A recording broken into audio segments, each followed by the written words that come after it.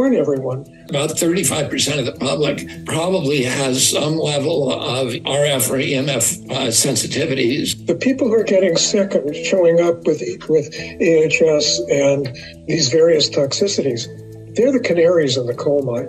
Electromagnetic radiation, electromagnetic fields are a form of pollution that affects our nervous system. Could you please raise your hand, all of you that wants to have a headache from your cell phone exposure after 30 years? No one has said, yeah, of course not. No one wants that. About half of 1% are disabled by radio frequency pollution.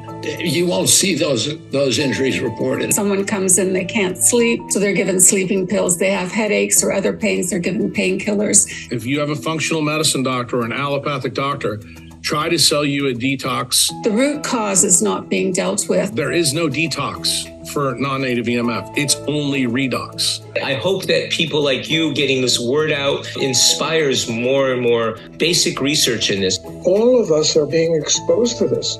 This is not their problem.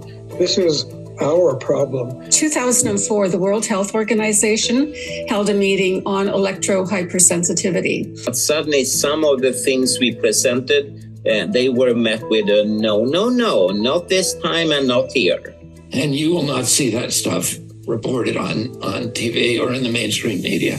And I want everybody to know, if you're hypersensitive, no, don't listen to the doctors. You're not crazy. You really do have a fundamental problem. Ourselves, our children, our grandchildren are all having this increasingly toxic burden to deal with.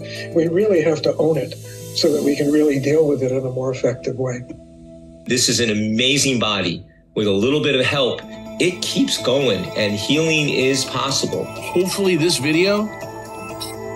You're watching the 2024 EMF Hazard Summit.